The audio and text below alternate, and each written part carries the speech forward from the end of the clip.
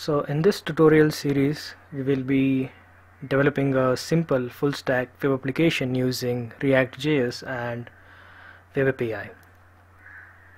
So we will be using Microsoft SQL Server and Web API project as the backend, and we will be using React.js for front end.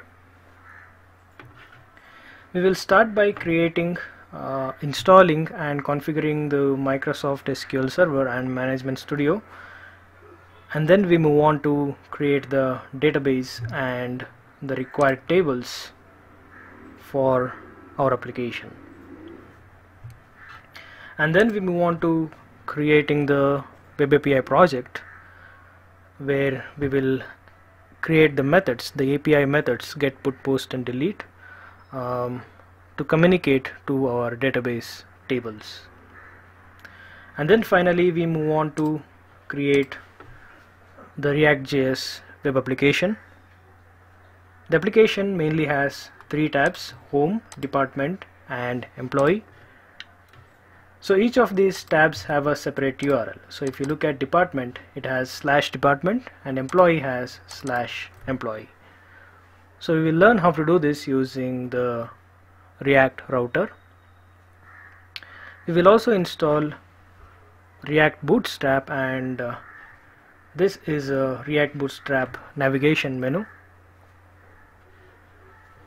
And then we will consume the get method from the APIs and show the details of our department and employee details in a tabular format like this. On click of add employee,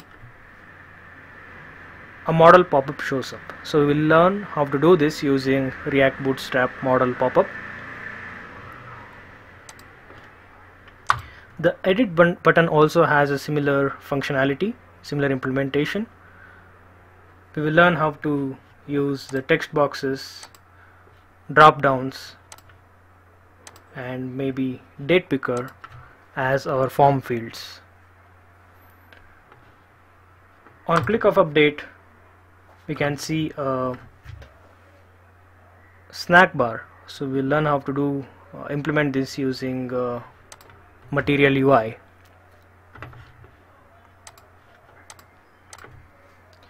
So that is it.